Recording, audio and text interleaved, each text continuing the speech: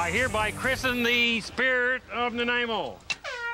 This year, the tubbing experience was extra special as Nanaimoites witnessed the launching of the new world's largest bathtub and the retiring of the Old Faithful unseaworthy after 15 years of service.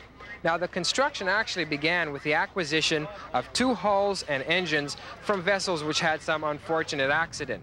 But the work itself was completed by community-minded individuals, some professionals, but mostly a year and a half of concentrated effort to save the spirit of Nanaimo.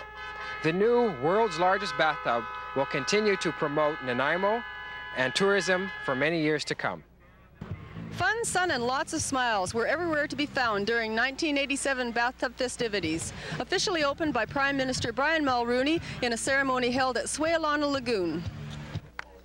This is about families and community coming together, summertime, good times.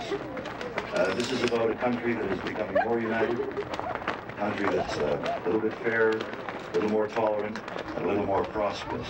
And I'm delighted. There will be no politics from me, but I can tell you that I am delighted when I see British Columbia getting its fair share from the national economy. And that's good news for all of Canada. Weather conditions today a little gray. There is a bit of chop out in the Straits of Georgia, but an hour or so earlier we went out and there's a good strong southeast wind blowing 15 to 20 knots, which may have a determining factor in this race. It may pick up, it may die down. It's hard to say at this point.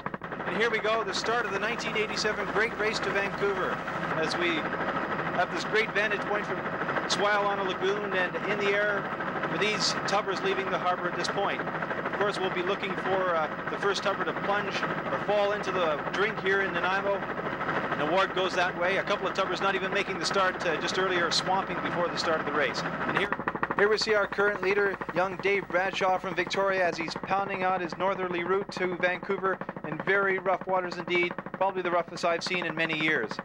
As he's moving ahead, he's really taking a pounding.